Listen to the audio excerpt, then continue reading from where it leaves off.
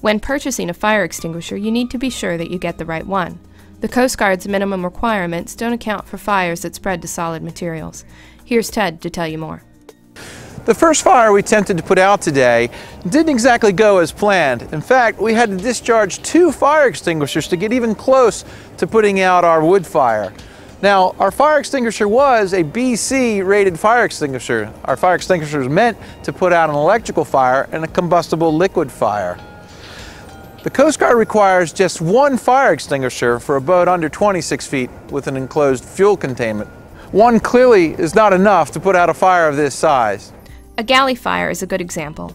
Though it will likely start as a B flammable liquid fire, it can easily spread to combustible solids nearby, such as a dish towel, an overhead curtain, or a nearby cushion.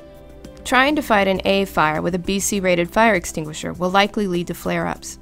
An ABC extinguisher is the best option to put out a fire involving wood or other solid materials.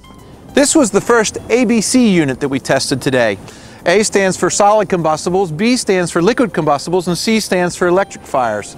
As you can see, we have wood and we use some alcohol, so A and B were pertinent to this test, and this test, fire extinguisher did the trick. Boaters have many options when selecting a fire extinguisher. At a minimum, we think a 1A 10BC dry chemical is your all-around best option for the price.